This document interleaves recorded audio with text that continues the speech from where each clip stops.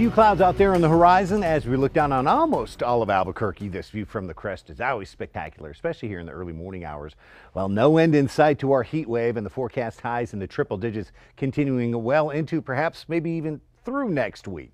Monsoon storm chances, they never go completely away, but they do stay on the lower side. We are going to see that severe weather threat start to return to northeast New Mexico, I think, after today. Why is it so hot? Essentially, it's always hot this time of year, but when the upper level high is directly overhead, you have a little bit of a taller stack of air, and that supports a little bit of extra warming during the afternoon. Essentially, that's what's going on. Areas west of the high, that's where the good monsoon moisture feed is going to be seen, directed to our west into Arizona and Southern California. So we have a little leftover moisture, and with the heating of the afternoon, skies boil over with these scattered to isolated showers and storms favoring the southern mountains. A lot of us back well into the 90s and triple digits, every bit as hot as yesterday. Look at that 110 in Roswell. I think Albuquerque has a slightly better chance, a little bit more hope for a late day gusty thunder shower. Could just be wind like yesterday. That took some heat out of the air. I think a couple of us will get lucky though and get rain cooled. Widespread heat advisories through central portions of eastern New Mexico. It's an excessive heat warning today with that high back at 110 for Chavez County in the Roswell area. Lows tonight holding in the 70s for most of us. There's more comfy 50s and 60s being seen where skies are a step clearer across northern New Mexico. Now tomorrow, I think the best chance at storms gets pushed a little bit further south and east.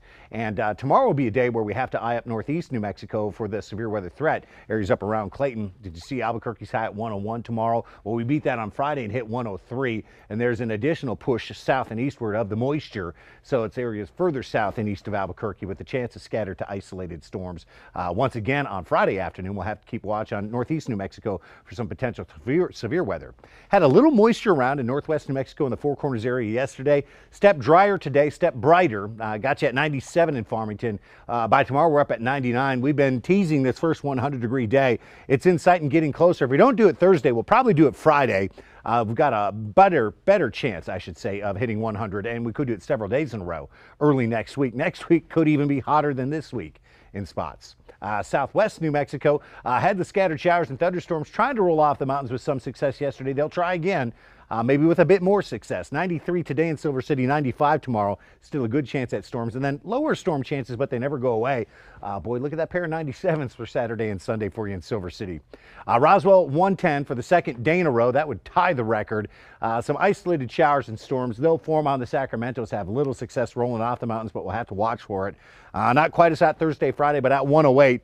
Finally below 105 for just a couple days over the weekend before the heat rebuilds early next week. Northeast New Mexico, scattered to isolated storm can't be ruled out. Today is not yet a severe weather threat day. High 94 in Las Vegas, 95 Thursday, Friday. The storms up closer to Clayton than here in Las Vegas, but a little heat easing this weekend with the storm chances. Espanola, 97, Santa Fe, 93. An isolated shower storm can't be ruled out, but we're mainly dry in the area through Friday. A little bit better storm chance Saturday. Well, we hit 101 yesterday at the Sunport. Today we'll call it 100 degrees. We do have those temperatures at 100 or above up and down the River Valley. A little bit better chance for the later day gusty storm. We'll call it a 20%er, 10%er tomorrow. And then we will dry that forecast completely up Friday, Saturday, Sunday.